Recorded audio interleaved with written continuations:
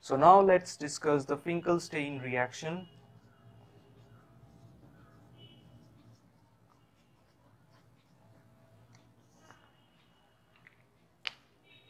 Finkelstein reaction is a type of halogen exchange reaction.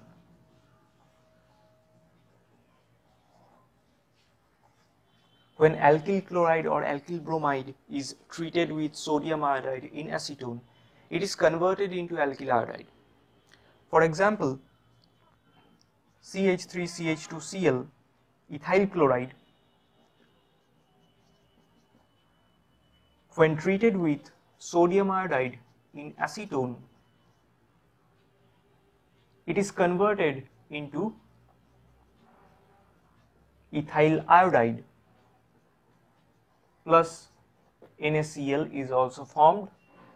Let's take another example, CH3CH2Br, ethyl bromide plus sodium iodide in acetone, and it is converted into CH3CH2I, ethyl iodide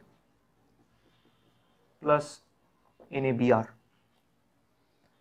So particularly this reaction is useful for preparing iodoalkanes.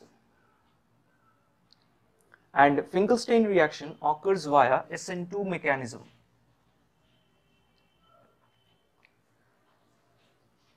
This acetone is a polar aprotic solvent that favors the SN2 mechanism, and we know that polar aprotic solvents, they increase the rate of the SN2 reaction. The equilibrium of the reaction depends on the solubility of this newly formed metal halide salts in the solvent. Sodium iodide is soluble in acetone, but this newly formed metal halide salts, NaCl, NaBr, they are poorly soluble in acetone and hence get precipitated from the reaction, and they can be removed by filtration. And as they precipitate, according to Le Chatelier's principle, the equilibrium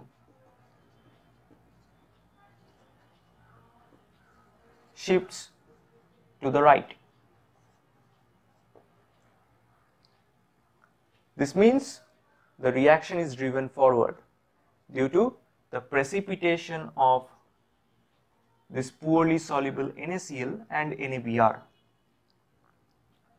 So overall, the reaction is the treatment of alkyl chloride or alkyl bromide with sodium iodide in acetone leads to the replacement of the halide